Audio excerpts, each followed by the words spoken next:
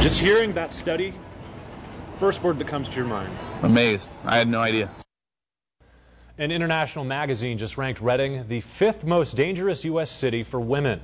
Good evening, everybody. Thanks for joining us tonight. I'm Mark Mester.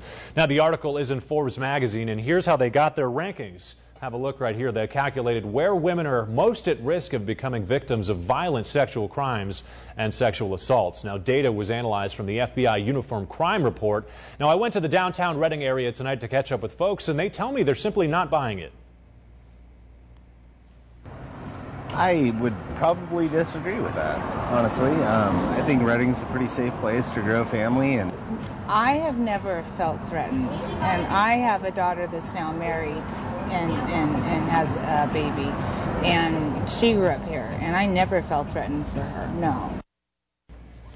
Here's how the top 5's looking. Redding, California at 5, Springfield, Illinois at 4, Fairbanks, Alaska at 3, Anchorage, Alaska at 2, and the number 1 city, Saginaw, Michigan.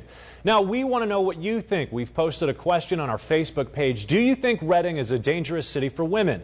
You can log on to our Facebook page by logging on to our website, krcrtv.com.